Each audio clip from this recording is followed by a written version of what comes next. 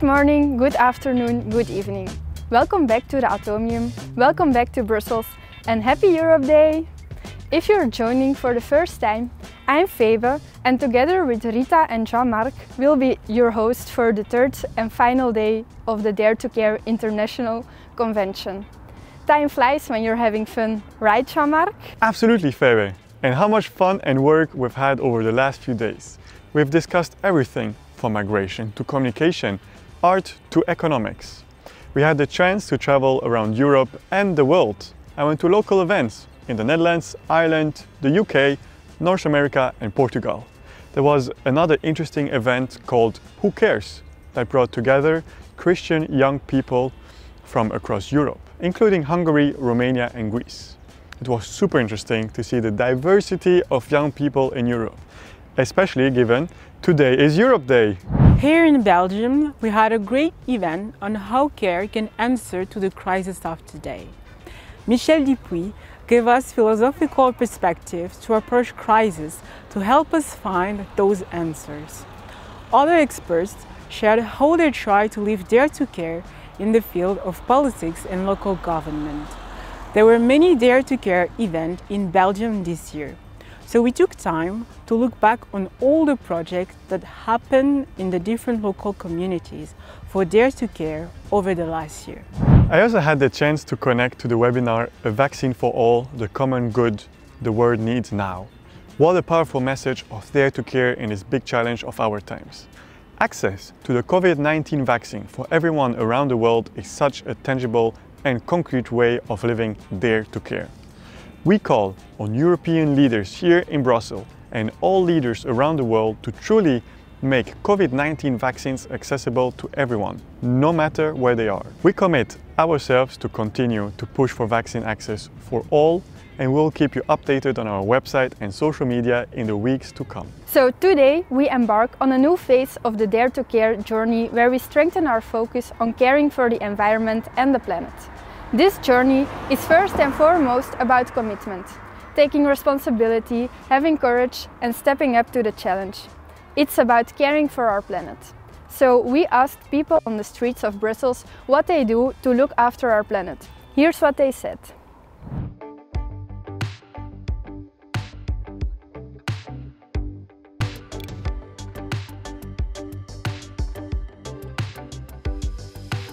Yes, I always recycle. If I have to drink water or something, I just fill in the water in the same bottle. I try to don't buy plastics anymore.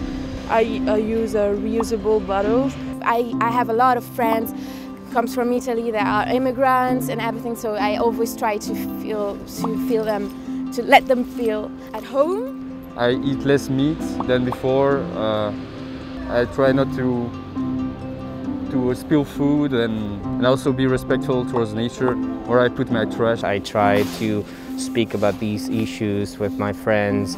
I try to inform myself and inform other people as much as I can. I sold my car. I only move my bike or train or bus. I travel only in Europe now. I didn't take a plane for 3 years now. I just don't buy anything new. But we can only do so much, and if the big corporations that are responsible for most of the bigger picture of the problem don't do anything, then we are just sold to having no solutions. So yeah, I do many things. And I try to thrift more. Planting trees, taking good care of our planet, because this is where we live, you know. I am definitely trying to stay COVID conscious, taking tests as soon as I can. I got sanitizers and stuff for everyone, some people in the dorm, so I'm trying my best. I sometimes do clean works to take the trash on the ground with my friends and with the scouts also. If we don't take good care of this planet, so it's in the long run, we pay for this. Yes, and so I participate in manifestation and stuff, and whatever I can do as the colibri effect, I'll do it. But yes, I follow I hope I follow the right thing for the society. Yes.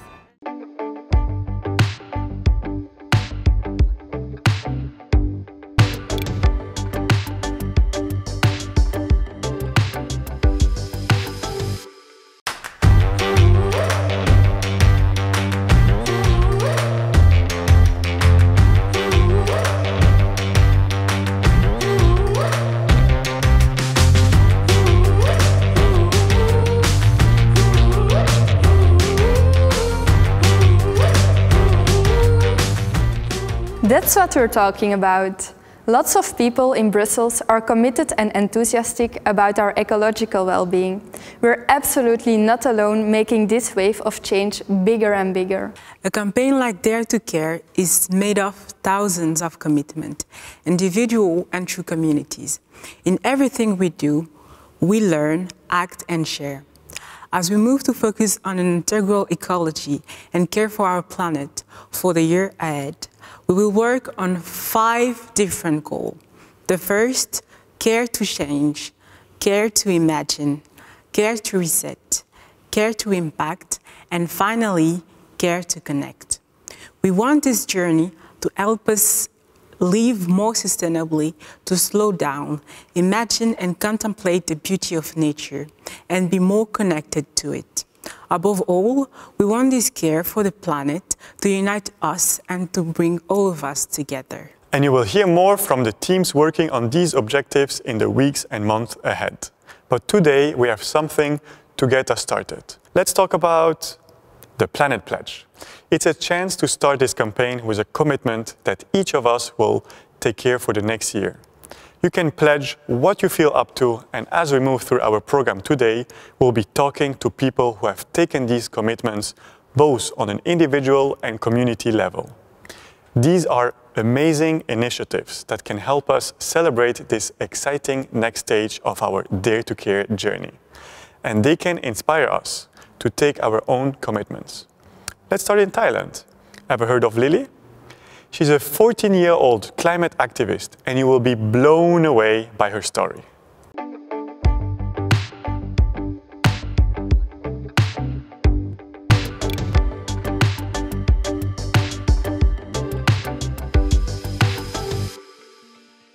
Hi, my name is Lily. As an environmental and climate activist, I work with a lot of big companies and the government as well to reinforce policies and to basically ban single-use plastics in Thailand. I would say I feel a responsibility almost to become a climate activist and an environmental activist, mainly because I see the damage that's been happening to the earth and the urgency of how and what we need to do in order to create change. I think I received the Eunice Youth Award a couple of years ago on Social Business Day in Bangkok, and I was basically created to be an ambassador.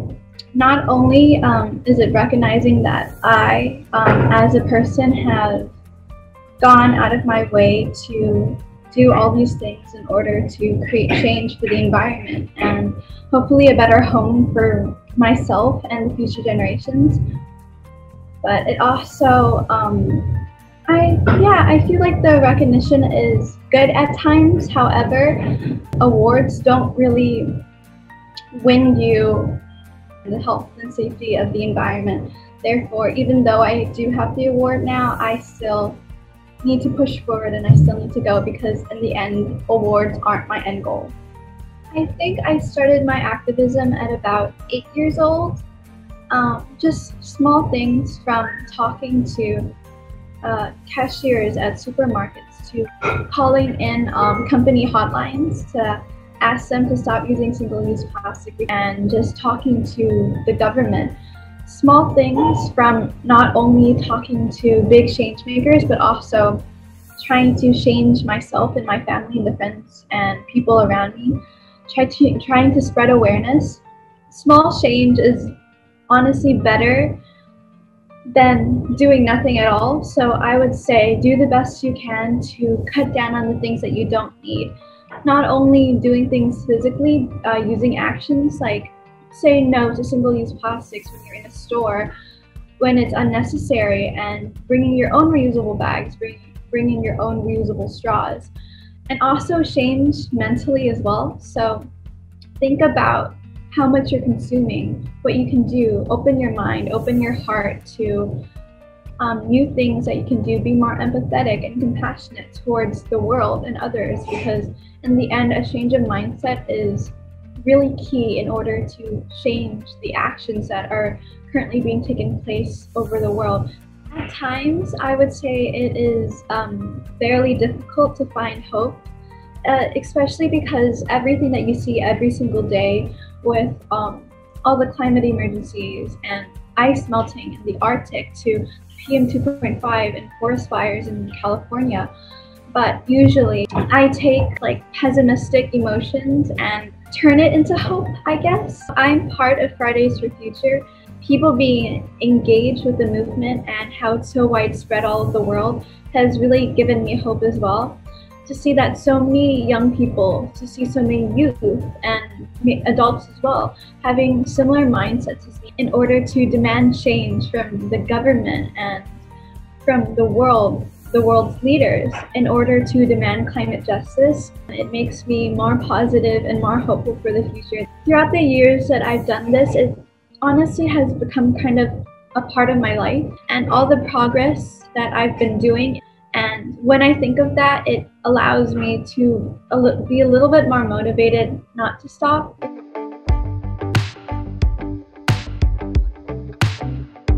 Lily, thank you, and so many young people like you for inspiring us to put care for our planet first. I will join Lily in reducing my own single-use plastic consumption this year, and in campaigning for more effective rules from our businesses and our governments. We go from reducing to repairing, to one of the thousands of repairs cafes in all over the world. We chat with Chris from the Repair Cafe in Belfast, a city in Northern Ireland, on the very edge of Europe. You will see, her enthusiasm is contagious. I'm sure some of you will think about starting a repair cafe or joining one in your city, town or village during this Dare to Care campaign. After Chris, Gen Verde, an international performing arts group and partner of the United World Project, will sing for us Turn Around, a song they made with young people all over the world. Chris, over to you.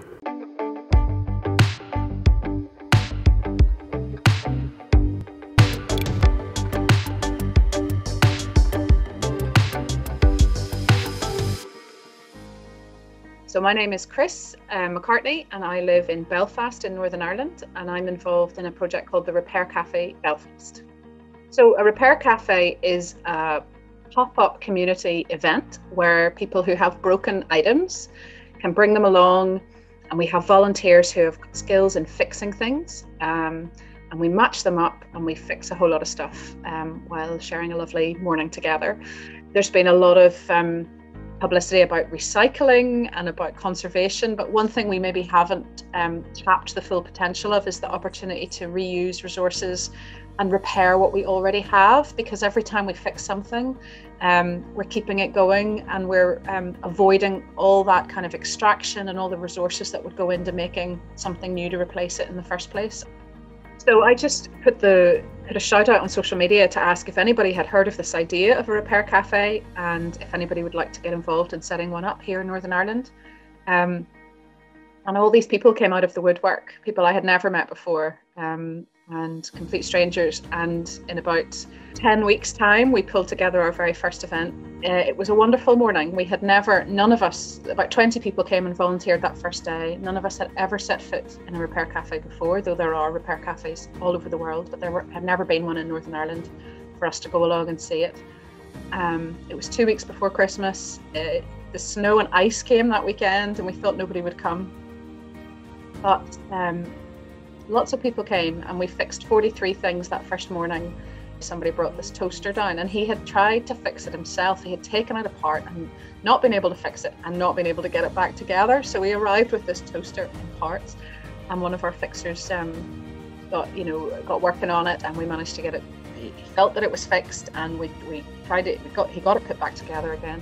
And he said, if only we had a piece of toast, a piece of bread, we could try this out. So somebody said, we'll go to the kitchen. We had prepared lunch for the volunteers, so we had a slice of bread we were able to rustle up, and they put the bread in the toaster, and this group of people gathered around to watch, and the excitement and the sense of emotional involvement in this toaster working was just palpable, you know.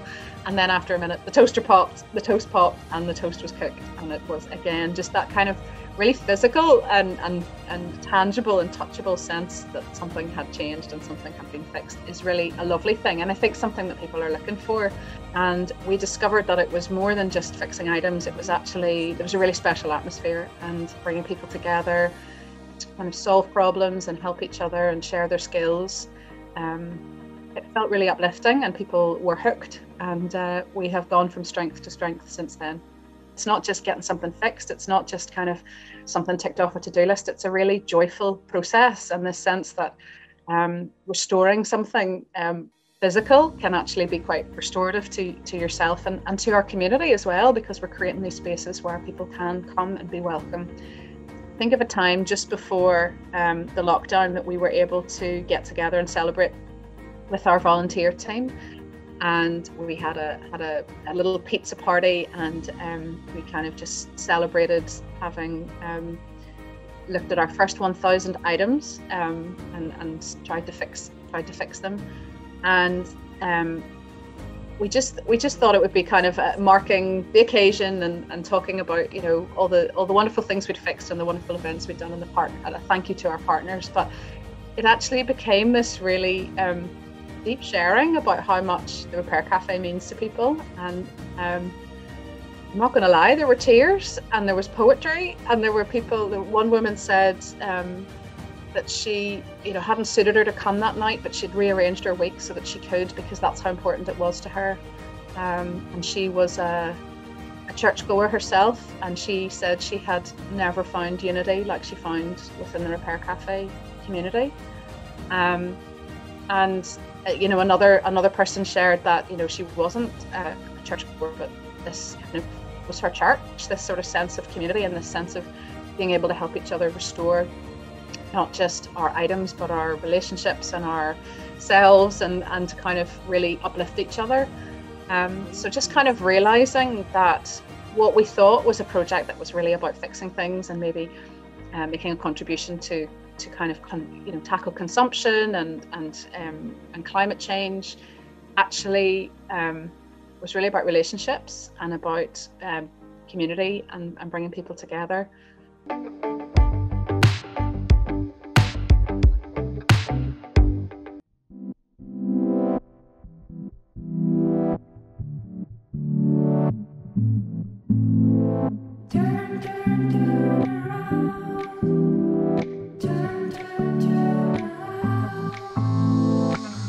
Once I spoke with an astronaut, just came back from the moon with the stars in his eyes. He said, up there I learned a lot. Something changes inside when you see the earth rise.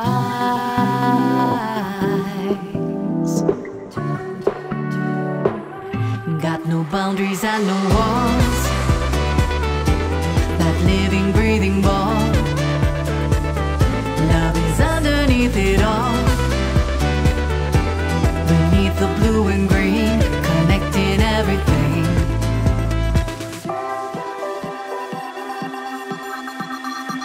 I met a girl, she was very young, yet she spoke burning words with the fire in her eyes.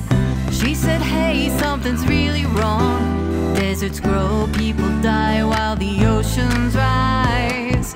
She said, can't you see the urgency? You pretend that you care, then you look away. You are trampling on our hopes and dreams. We can't wait for a change, got to start today.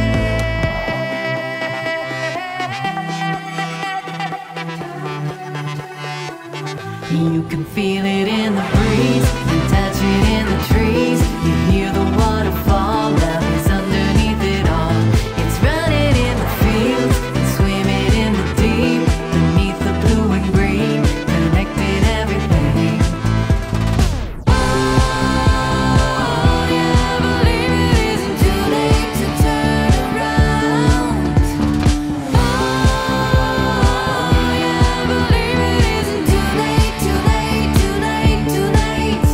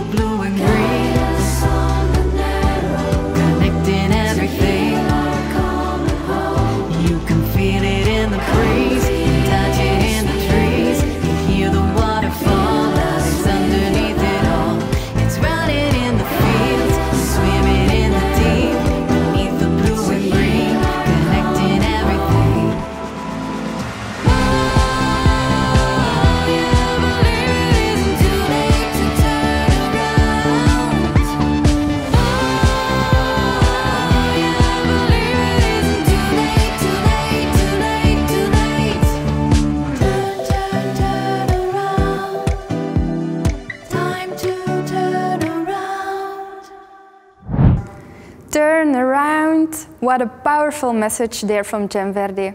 They are absolutely right. This is the time to turn around, to do our part to care for the planet and stop it from slipping further into climate catastrophe.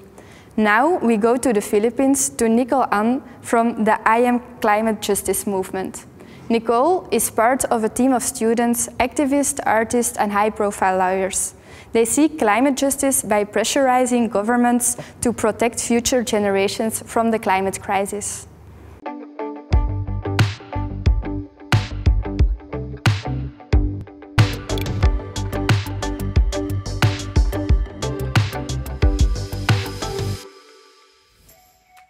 Hi, I am Nicole Ann Ponce. I am from the Philippines. I am the regional coordinator for I Am Climate Justice Movement, which is now part of the umbrella organization called World Youth for Climate Justice. What we're trying to do, us in the World Youth for Climate Justice, is quite unique in the sense that we're not just advocating in general terms, although we're always asking, calling to action, for sustainability, for protection of the environment, but the main gist of our campaign is that we're seeking an advisory opinion from the World Court, which is the International Court of Justice in Hague, Netherlands. So we're actually trying to campaign for an actual document that serves great authority and moral weight from all governments in the world. This will involve the obligations of states, especially in the face of the climate crisis.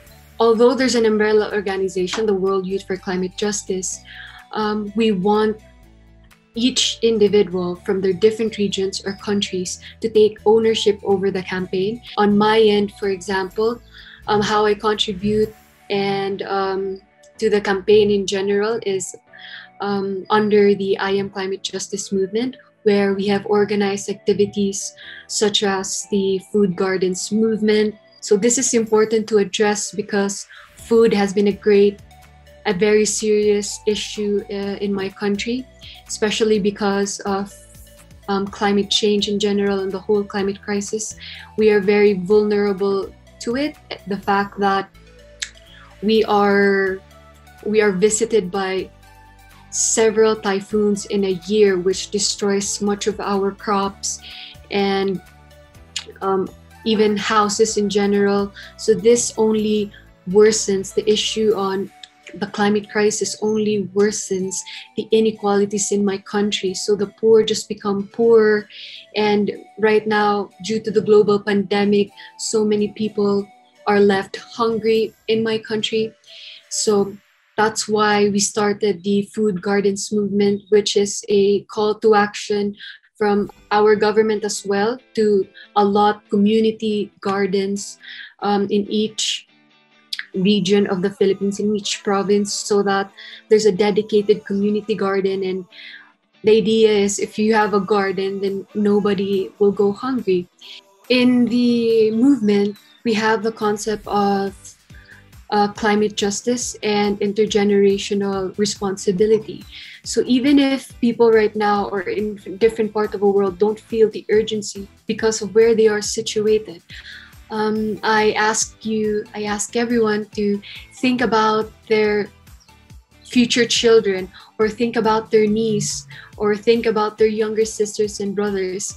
And I think that's enough reason for them to take action or to really care, because if we don't do anything right now, we will leave them with a world that will be inhabitable. The whole issue of climate crisis cannot be solved by people who are only affected by it. We need every single person to dare to care. If we want to reach as much people as possible, then we really need to make use of social media. And although it has some bad aspects to it, I would like to focus on the good that it does as well. My message for everyone that is watching right now is that don't ever think that you are small or your actions are small, because you are important, and every one of us is important, has an important role to play in this world, especially in our fight against the climate crisis. No act is too small or too insignificant in this fight. What's important is that the moment we dare to care about the world, that's the moment we start making a difference.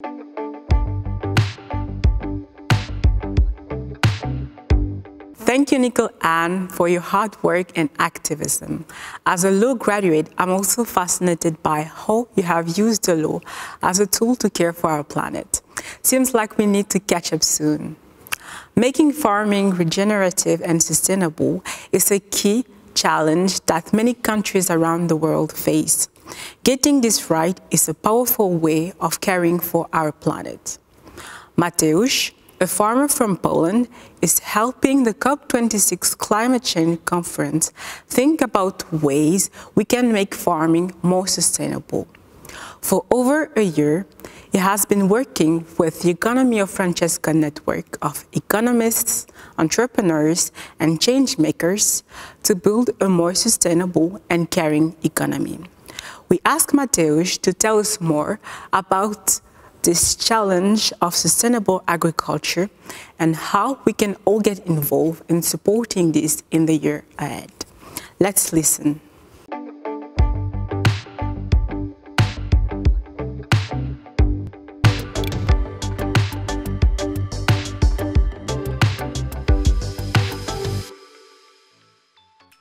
Hi everyone, my name is Mateusz Ciasnocha and I am a farmer from Poland. Basically, my day is a mixture of working outside, which is less than what I would wish to be doing right now, and a lot of online activities because of the coronavirus times that we are in right now. From my perspective, it is necessary to be engaging with this sector at numerous levels. That's why I've started by saying, hey, I am a farmer, like I am a farmer in a particular location of the world, which is very local.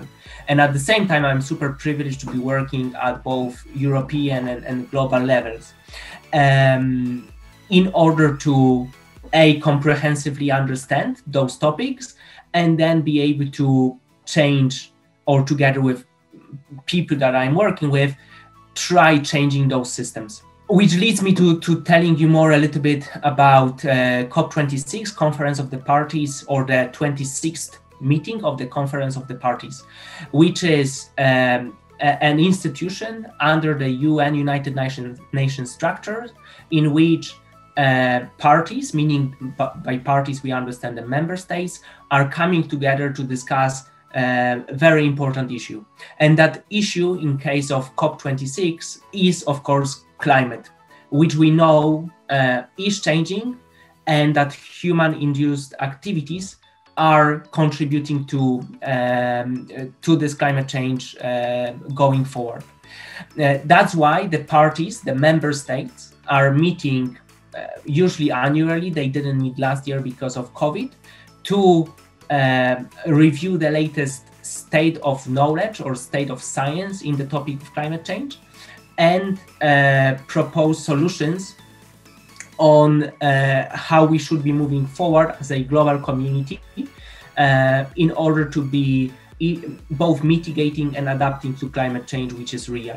And of course, you may know, I hope you know, about the Paris Agreement, which has been signed at one of those Conference of the Parties, that says we have to limit our emissions, greenhouse gas emissions, to net zero by 2050 if we want to achieve global warming increases of 1.5 degrees above pre-industrial times. So I care for the planet first and foremost because I can. I am in an extremely privileged position to be able to make a difference to the way the landscape I am managing as a farmer in northern Poland is being managed, and with those other activities at European and global levels, how certain frameworks in which the whole industry operates are also being created and implemented. And I would like to share two other thoughts in this point. You can care and you can dare to care. it is the choice you are making. And as I've said, I understand totally that sometimes it's super hard, but you have that choice. There's no caring for people without caring for planet, and vice versa. You have to do both simultaneously. If you are compromising on one of those, then something is not right. And we are also seeing that, as farmers, if you are making money negatively contributing to the environment, this is not sustainable. At the same time, if you are only caring about the environment without providing for your family, that's not sustainable either. Good agriculture, regenerative agriculture, goes hand in hand with each other, meaning like the human and environmental component are super connected and they go hand in hand. My single biggest piece of advice, talk to your farmer. Find a farmer near you and talk with her or him. And I'm sure that experience will be enriching for both of you. My second piece of advice, more on the commercial side, would be buy local. If you have a choice between buying something that is produced thousands of kilometers away versus something that is produced locally.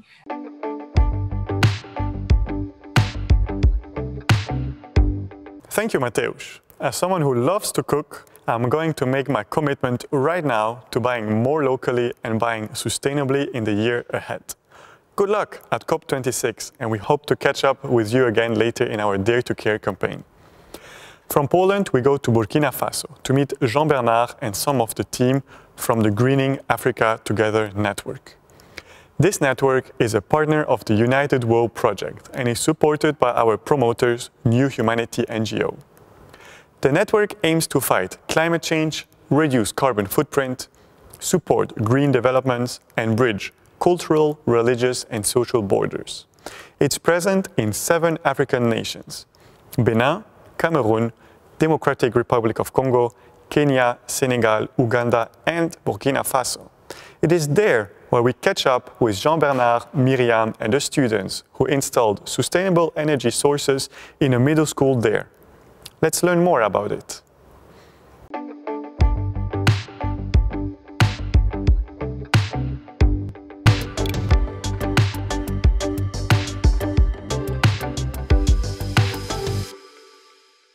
Je suis Noraoro Jean-Bernard Sawadoro.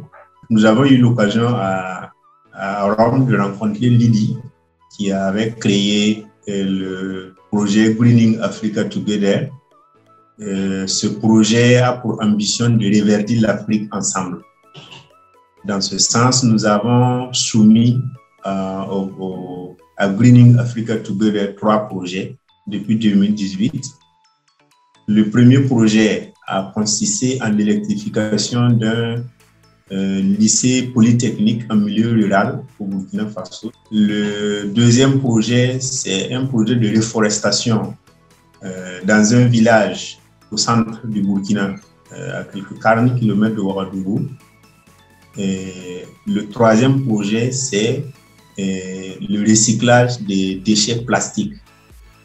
Si je prends le projet d'éclairage du lycée polytechnique de Farakoba, il a consisté à ce qu'un groupe d'étudiants du Burkina et de l'Université de Berlin travaillent sur le projet à partir du schéma de l'école qui a 8 classes et 3 bureaux d'administration pour définir la quantité de plaques solaires, la quantité de câbles, la quantité de batteries et leur qualité pour pouvoir éclairer et ventiler les salles de classe. Environ 60% des écoles et des lycées du Burkina ne sont pas éclairés. Il en est de même pour les dispensaires et les centres de santé populaires. Avec cette politique d'électrification par photovoltaïque, nous sommes en train de créer des centrales autonomes. Et ce projet-là, si nous avons les moyens, on va pouvoir soulager les malades dans les centres de santé et dans les dispensaires et nous améliorer les conditions de travail, d'études des enseignants et des élèves en milieu rural. Ce projet, c'est dans le sens, ça rentre dans les objectifs de Greening Africa Together Parce que électrifier avec l'électricité conventionnelle suppose augmenter la production de CO2, donc la pollution de l'environnement. Alors, le projet reforestation rentre dans le même sens, mais avec une spécificité, une nouveauté, parce que chez nous, on a l'habitude de mener des campagnes de reboisement où on plante les arbres et parfois on ne les entretient pas. Notre démarche a consisté à aller voir les paysans du village de Panouin pour leur faire la proposition. Ils ont dit qu'ils veulent bien planter des arbres, mais ils n'ont pas les moyens. Nous avons dit, si vous êtes d'accord pour planter, et quand vous allez planter, vous allez entretenir, nous allons vous fournir les plants et de quoi les protéger. On est tombé d'accord et nous avons demandé à chacun quelles sont les espèces d'arbres qu'il veut, en privilégiant les arbres à essence médicinale, alimentaire et fourragère. Voilà. Et ils ont pu définir leurs besoins. Nous sommes en train de mener une campagne de fundraising pour avoir les moyens et payer les arbres, aller les accompagner pour la plantation. Et chacun, selon le nombre d'arbres qu'il a décidé de prendre, s'est engagé à les entretenir pour qu'ils ne meurent pas. Alors, le troisième projet, c'est un projet de recyclage de déchets plastiques. Ici, nous rejetons sur le sol multiples sachets à usage unique, multiples bidons d'eau, de sorte que si rien n'est fait, bientôt notre sol ici sera tapissé.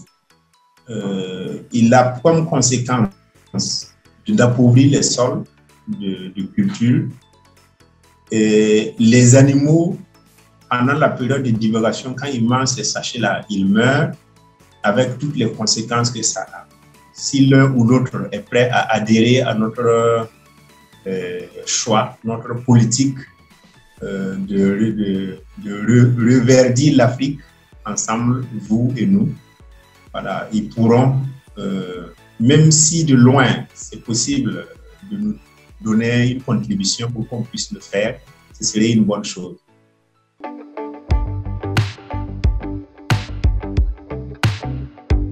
Thank you to all the Greening Africa Together team in Burkina Faso. Go to their website to support their projects. From the 23rd until the 25th of June, the Greening Africa Together network will be hosting the CO2 Compensation Certificate Conference online. More details are available on the United World Project website. From Burkina Faso, we cross the Atlantic one last time to the Amazon region, to the small country of Guyana. Joel is an economist who is working with indigenous communities in the Amazon. These are some of the communities most affected by the impacts of climate change. Joel tells how he collaborates with the indigenous communities in a mutual trust.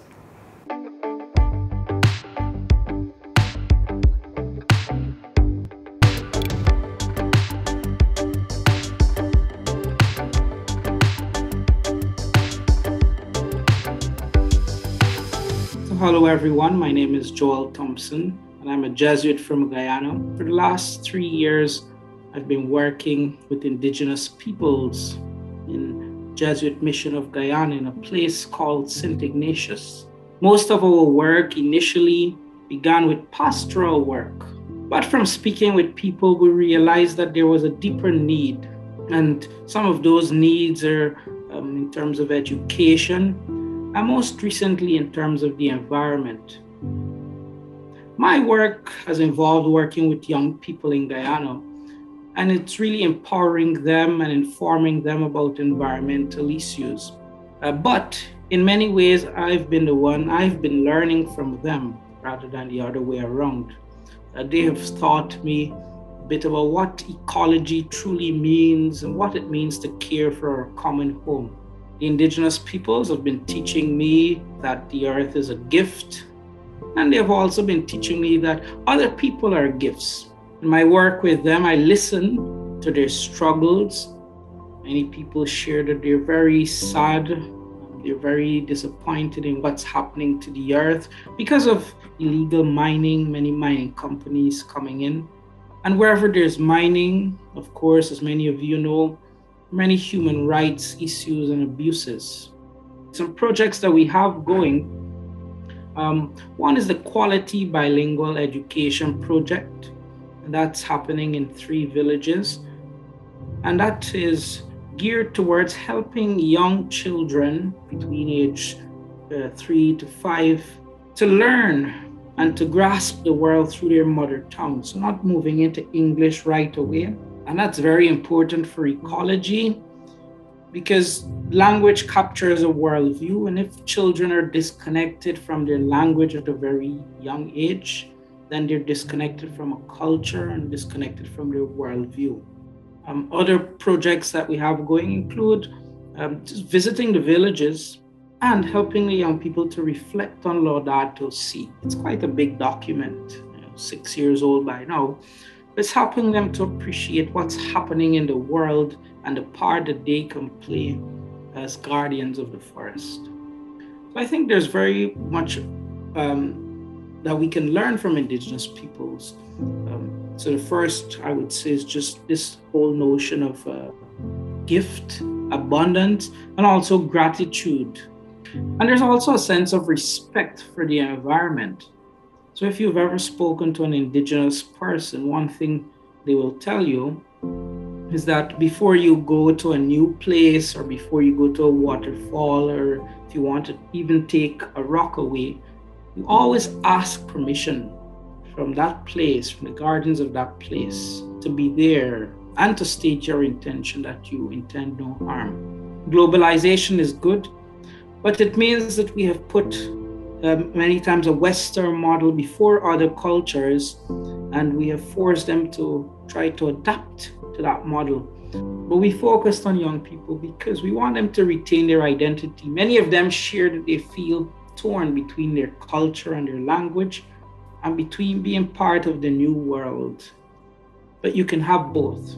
It's always both, and you can have culture and you can have well-being. So I'm daring to care because I want the same for others. I've experienced the beauty of nature, the beauty of a unique culture, and I want others to have that experience. Well, I'd encourage you to do several things, but one practical purpose for those in the North America, those in the West, would be to consume less meat. And why is that so? Because many of the areas in the world, and especially this is in South America, they're used for cattle ranching are done so illegally on indigenous lands. So I think that is often driven by a demand, of course, in other countries. So if you'd like to be in solidarity with indigenous peoples, I'd encourage you to not eat meat 24/7, so every day of the week. So reduce meat consumption, get to love nature, get to spend more time outdoors, get to care. It's very hard to work for something that you don't care for or that you don't love. So I think love is very important. Fall in love with the butterflies and with the roses, and then you'll be motivated to do something.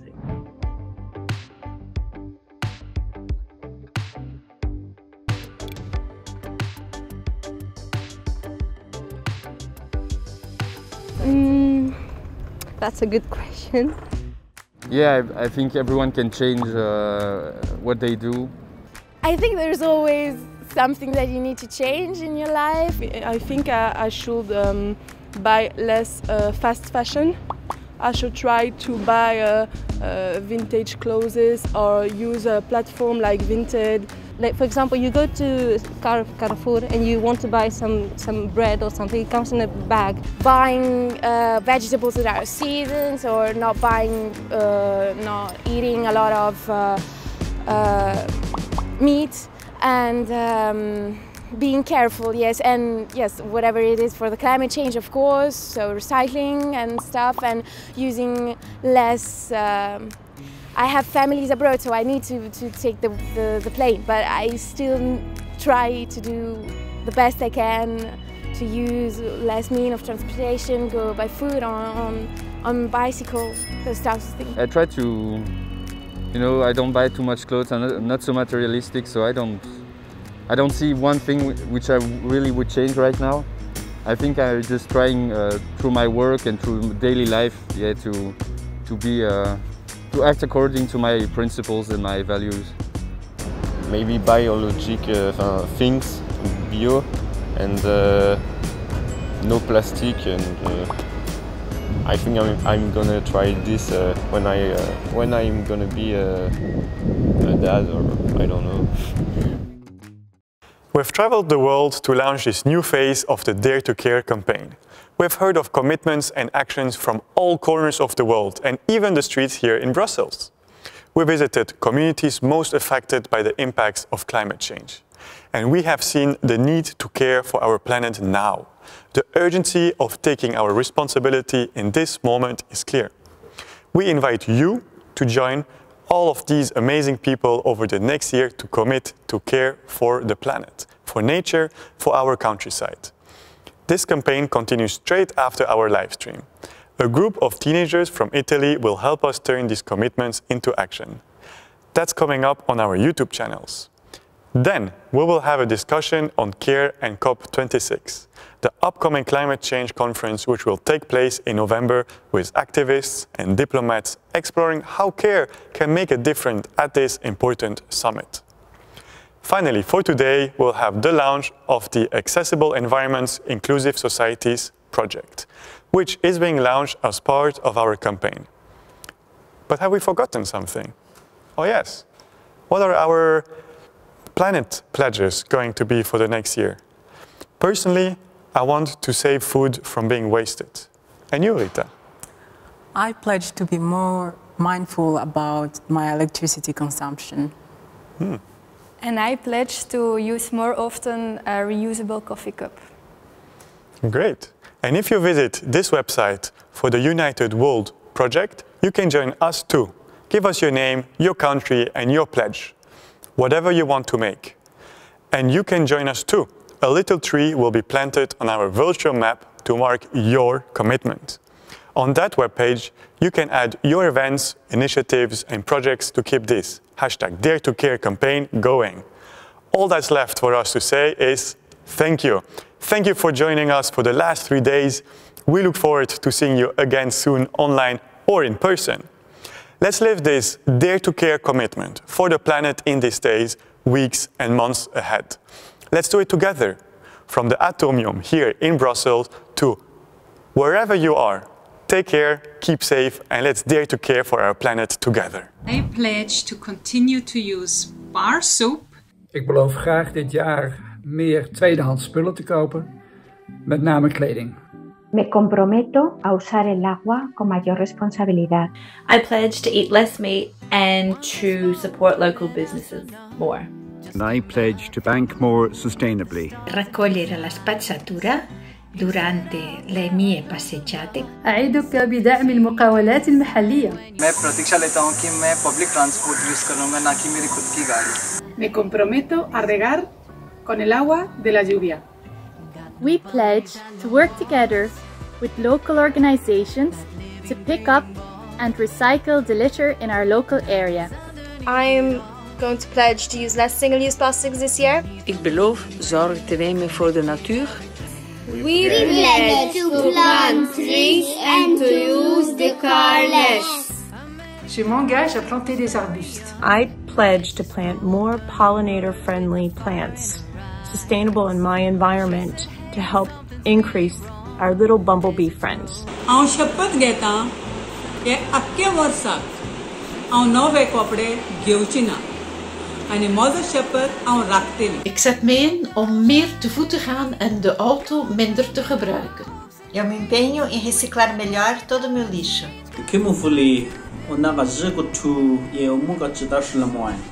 Yo me comprometo a reciclar la basura. Je m'engage à manger moins de viande. So we will use public transport where we can, walk or use a bike, which I now have for the first time in about 25 years. So, cheerio! I would like to pledge for the planet the 3 R's: reuse, reduce and recycle. And I would like to invite all of you to do the same thing. Will you?